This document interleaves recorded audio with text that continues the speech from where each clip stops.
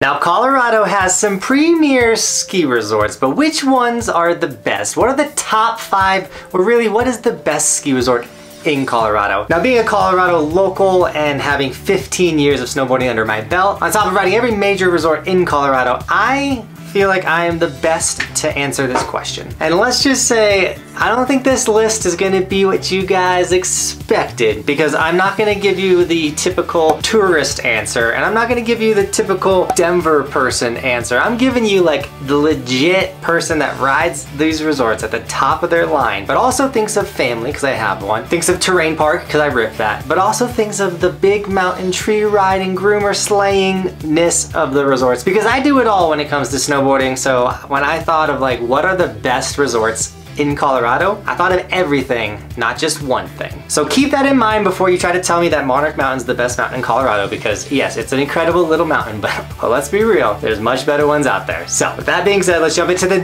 5th best ski resort in Colorado, and it's none other than the one that I go to all the time, Keystone Ski Resort. And I know you just lost your mind. Why Keystone? Well, Keystone is the most slept on mountain when it comes to tree riding, bull riding, just riding the mountain overall. If you're a beginner, this is not the ideal place to go. Thankfully, Breckenridge is right next to it. But if you're an intermediate blue rider, someone that's past the beginner level, Keystone is literally one of the best places you can go. From really incredible, fun, steep groomers with a bunch of great rollers on them, to literally some of the best tree riding you can get in the state. Keystone is insane, and if you know how to ride it, you literally can show up days after a powder day and get full top to bottom runs of powder. It is that good. Keystone is an endless powder giver, and if you're willing to put in some work, there's some really incredible bull riding with the Independence Bowl, which you got a lot easier to get to with the Bergman Express chairlift. On top of that, now you got Bergman Bowl and Erickson Bowl, which are lift access, and then if you put a little bit of work in, you can ride North and South Bowl from the top. Like, it's a really rad resort, and of course, they have an incredible terrain park. I absolutely love riding Keystone's terrain park. It's been better years in the past. Hopefully they bring it back to its glory. That's more of a Vail Resorts thing. It's got its own area for terrain park riding, and it's the best. So whether you're a beginner, intermediate, or an expert rider like me, Keystone literally has everything for you. But man, the tree riding, whew, it is so good. Now, following up Keystone is, of course, its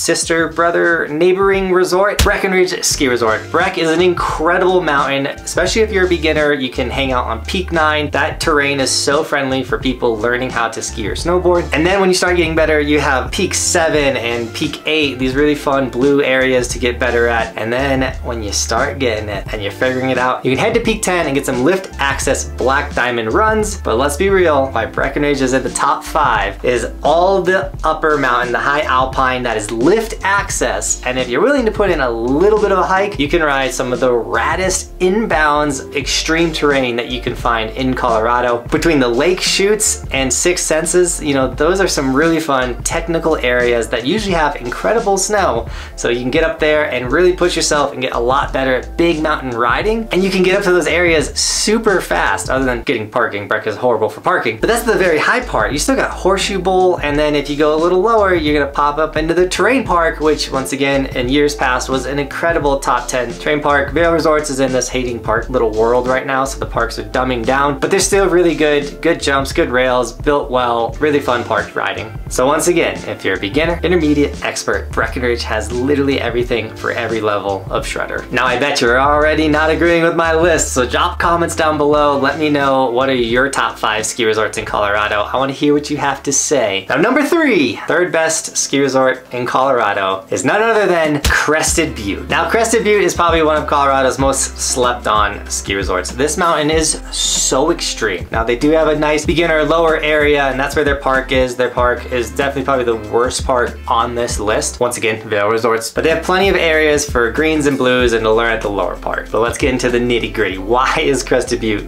so good? Just look at the mountain. It is a double black diamond fiasco. Oh my gosh, you want to get gnarly. And one of the gnarliest people I've ever met on the mountain was at Crested Butte, and he showed us around, took us to all the good stuff. Of course, you got the easy to get to, the peak, the head wall area. These are like kind of go up the main lift and then either take the tow rope and just get to these nice black diamonds extreme riding, super easy to get to. But where Crested Butte starts to get really good, and once again you can get powdered days after a powder day, is the third bowl area. Some of the steepest inbounds terrain that I've ever ridden, and Crested Butte also has the steepest cut run in North America. America, which is really cool. It's like 55 degrees. That run's called Rambo. But overall, Crested Butte had super extreme terrain, really fun trees, really fun, just everything. I went there and I was like, I could spend the rest of my life riding here and I would find new terrain every single day. What an incredible mountain. So if you're an extreme rider and you want to challenge yourself, head to Crested Butte. If you're an average rider or a beginner, it still has everything you need and a really fun village. Forgot to mention that, you know, Breck's got an incredible ski town. Keystone's got a really fun village. Crested Butte has a fun village, and I will mention the villages going forward. But that's a big reason why these are in the top 5, because they have everything. They have the mountain and the, like,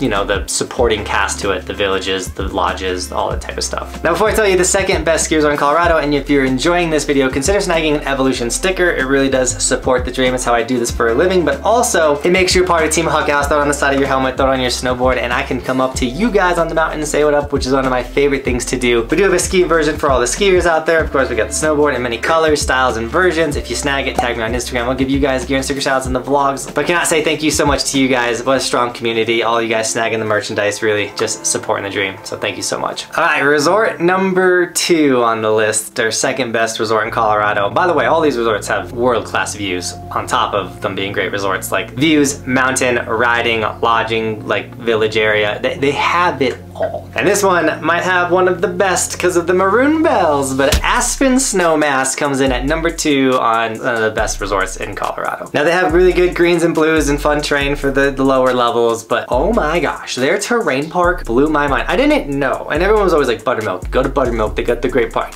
Dude, I thought I was way more impressed with Snowmass's park. Huge jumps, 22-foot half pipe, rails everywhere, really fun, flowy park. I wish I had more days there. I was only there for 1 day and only were like half a day in the park. Like, that park was insane, had its own chairlift, super lappable. Aspen Snowmass Park. But the mountain, we had a local show us around and I was doing things I've never done on my snowboard. I think it's called the Cirque. That zone was really fun. Of course, you got the Hanging Valley area, just tons of rad black diamond. You roll up on this like extreme technical terrain so easy and so fast. And if you walk a little bit, you can get to the Split Trees area, which was super fun. Overall, there's just tons of really rad, good mountain riding around that you can just pop up to really quick. Not a ton of bowl extreme riding, but overall the mountain just flowed super well. It's easy to get from one side to the other and back and forth, and just I was very impressed with Snowmass. I will say Crested Butte is way more extreme, but as an overall like variety that's available to you, Snowmass passes Crested Butte into the second place spot. Now the last one, literally the best ski resort in Colorado. If I could spend the rest of my life at one resort, I had to pick one, I could only be there, I would pick this resort. And you guys should pick this channel to subscribe to and smash the like button on this video because it supports the dream, but also I love bringing you guys ski and snowboard content. I have a goal to ride every single ski resort in the United States. You guys can track my progress by going to resortskimaps.com. And that's another reason why my list, pretty accurate. It's up there with being one of the best, just like the #1 spot. Telluride Ski Resort. Telluride is insane. Not only have I not had a single bad day at Telluride, basically every single day I've been there has been a powder day. Of course, they have the beginner terrain, the easy greens to learn on, tons of space for you to learn and progress into blues, and then once you go into blues, you can start getting to black diamonds. As you're progressing, the Polar Queen Express has a bunch of really easy trees and fun tree riding there. Dude, the tree riding all over Telluride is insane. And I haven't even got to ride anything under the plunge lift because I'm over by the Revelation Bowl dropping rock cliffs, getting most insane powder days in that area. And every time I've showed up, Palmyra Peak, I think is what it's called, has been closed. I haven't even got to hike to the top of the mountain and ride all that extreme terrain. Literally, Telluride has some of the raddest extreme terrain, which is super easy to get to, but also has hike to. Like the Bald Mountain, we went up there for our snowboard camp, and that was an insane riding, just powder everywhere. I cannot express how much fun I have had every single time I've gone to Telluride, and they have a crazy good terrain park. It's like super slept on how good their terrain park is, between super fun, creative features and just really well built features and large features. Telluride, pretty slept on. And of course, it not only has a cool village, but it has a really incredible town next to it. Like, Telluride is the best ski resort I've ever been to, and if you can afford to go there, absolutely do it. And that is one of the problems with most of these resorts, is they're expensive to get to. And I will probably make a list of like Colorado's best